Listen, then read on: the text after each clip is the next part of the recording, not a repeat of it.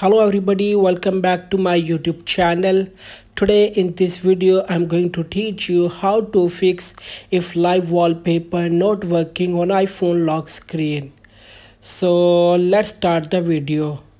So friends, to fix the live wallpaper not working issue, first launch the settings application on your iOS device.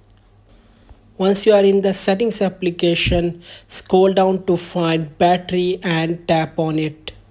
Here you need to turn off low power mode if it's on. So guys, after turning off the low power mode, live wallpaper not working on the lock screen issue will be resolved on your iPhone. Now lock your iPhone screen and see if the live wallpaper is working or not. I hope the live wallpaper will work now.